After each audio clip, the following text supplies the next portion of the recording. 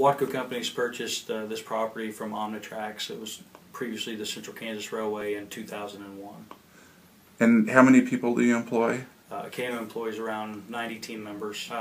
We're all across the state of Kansas, from Wichita to Scott City, Kansas, and in between, and as far north as Salina and McPherson area. Watco's dispatch center is located here in our K&O Wichita offices. They dispatch for 28 short-line railroads that Watco own across the United States. We have 42 locomotives in our service, but we're usually average around 35 running at any given time.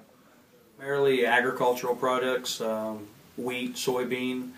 We do a lot of chemicals here in the Wichita area, and natural gases up in the McPherson area.